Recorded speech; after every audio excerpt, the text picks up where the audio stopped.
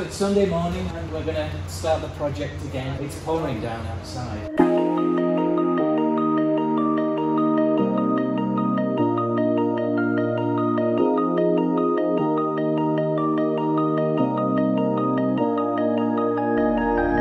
I like these rear sets. I think there's a whole lot of rear sets you can get. I've got this hook here. Andover Norton. Oh, okay. Just fits in there, and you can put a screwdriver in. On. Yeah, well, yeah. Oh, screw. It's very much the same. Yeah. Okay. Yeah, this has got the both. Oh, okay. All right. I've never seen that one before. I don't know where it came from. That's cool. I was just going to peer in there and see how much oil is in there. Looks like about what you'd expect. I might not have had this apart since I put it together all those years ago.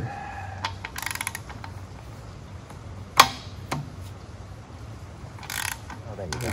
Yeah, got it. Great. Oh, yeah.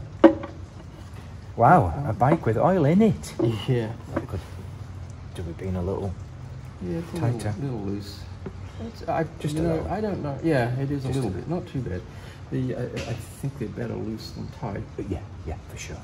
Because even these things are a little bit flexible. Yeah. I think there is even a mod to mount an outrigger bearing, because this is quite a long shaft that's not supported. It goes all the way back into the transmission, and it's got the two chains on it. In fact, I think sometimes if you tighten the drive chain up, it will tighten this chain. It will. You're right. It's like you have to do them in concert, don't you? It's not a very rigid arrangement. Yeah. This smells a bit like, which I think normally happens. There's a bit of gearbox oil found its way into that. There's a mod, a seal you can get to prevent that from happening. It doesn't seem to have caused a problem with this bike, but on my other one, the gearbox oil will contaminate the clutch plates. It comes through on your push rod. It comes through with the push rod. Yeah, we are starting to disassemble the clutch and the stator and the rotor. This will all have to come off. Yeah, the whole lot comes off. Yeah, I usually kind of like take it off and then let it dangle, cable tight, so you don't put any stress on this point here. As you disassemble the clutch and then the front sprocket as well, and then they come off together, obviously as one unit, because it's a continuous chain. Impact wrench as well. So let's just see what happens. Well, guess what? Wow. I think it did it. That must have been. So now just to take these off now, these three so we're going to take those off. Yep. Oh, look at that. This is fun. We need to pull more motorcycles apart. We can do that. It's putting them back together again that's the challenge. That's the easy part. There we go. See this? Yeah, great. Oh, maybe I glued it on. There's no way to just pull that through. You should, yes. It feels like it's very tight. You just have to be real careful. You don't put too much stress on that. Yeah, because that's where it'll break. Oh, there we go. I should get it off. That's it. Oh, come on. There we go. Great. All right. Great. Should we? I usually just cable tie it up or something like that. Yeah, let's do that so we don't. Okay. And let's take that off so we don't lose it. That's the Woodruff key there coming out. And the spacer. Okay. Just undo that note. This is your adjusting screw, obviously. And then I've got the tool that compresses this diaphragm plate. Right, pushes it in, and then you remove this spring. Because we've got to get to the nut that holds this on. Then we have the task that can be quite a challenge. Yes. Is pulling this off. Yeah. Don't need. Just until it becomes loose, that's it, Right. It'll actually start to spin. There you go. There we are. That's what we're looking for. That's it.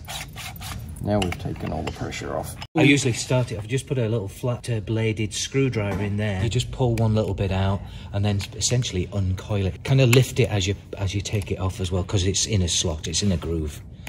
Kind of lift it up. Yeah, that's it.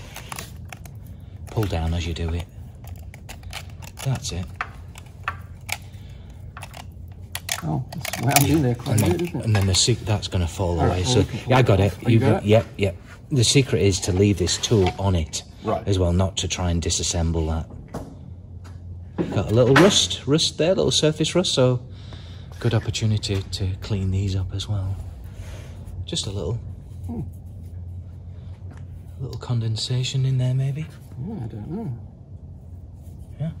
It's all soaked in oil, so it might have been like that when I put it in. This bike was boxed with parts. So, patient.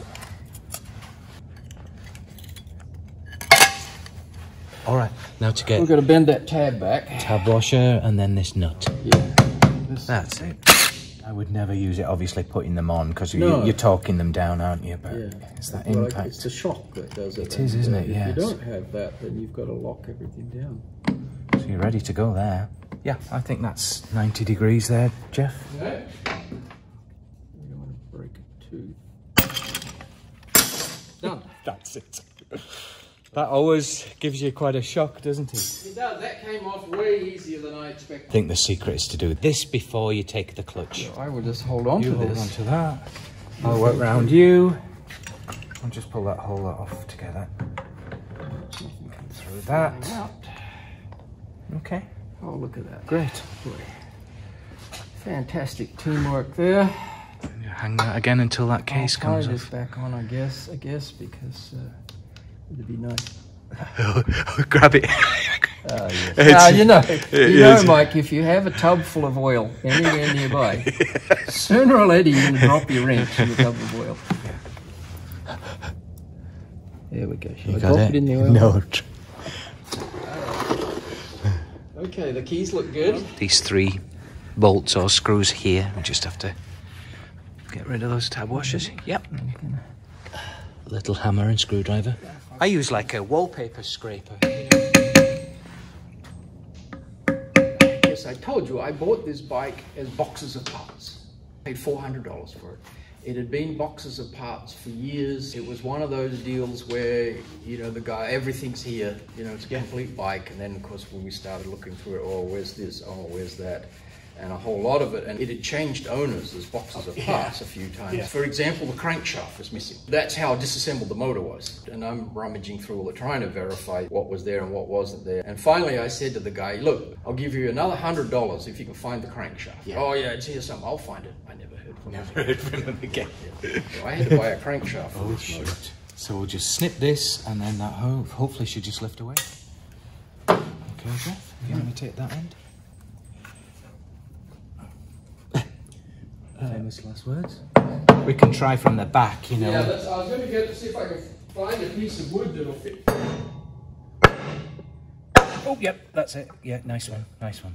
That was a tight fit. You've got a gasket that's sticking it on there as well, so good. So now we just have to chop this, and then the whole lot will come away now. There we go, there we go. Okay. They recommend that, you know, you replace that seal while you're at this point, which I'm, of course, not going to do because I didn't buy a replacement. Plus, you know, this is a low miles engine. You know, I would have put a new seal in there when I rebuilt the engine. I don't know. That's dry as a bone, though. You can tell how it's held on really well. It wasn't leaking at all, was it? Yeah, that was great. Yeah. So it was all that. That's all it was. Plus, you know, it's on this boss here as well. So yeah, and it was a nice tight fit. That's sealant, I think. Here, this is all sealant. Yeah. So it was well and truly glued on, and yeah, like you said, clearly not leaking oil. I mean, we'll just make sure, you know, make sure things are tight. Yeah. We're not going to replace the seal, but we're going to have to clean that off, that surface. Yeah. Because they're saying don't use a gasket, just use sealant. And so that's what we'll do. So we're going to have to clean that surface up. You see how well that paint's that works. Oh, it's taking the sealant off as well. Yeah, that softened the sealer. Yeah, which is interesting. I wasn't expecting that, but that's nice. Sometimes you have to do this, a couple of times, but this is actually going very well. One of the issues you have is the case is only attached to the motor here, and then it's supported there, and you have to shim this to make sure that when you tighten the cover up, you're not bending the case where it's attached. We need to make sure the case clears the swing arm. The end of the swing arm. All right, okay. Yeah, so I guess there must be a clearance issue. Several places mention after putting these screws in and then making sure the crank turns freely. So they must have an issue with, I don't know whether those screws can go through far enough to hit the crankshaft. I don't know. They've gone to a lot of trouble to explain this whole, haven't they? Yeah, it's quite a nice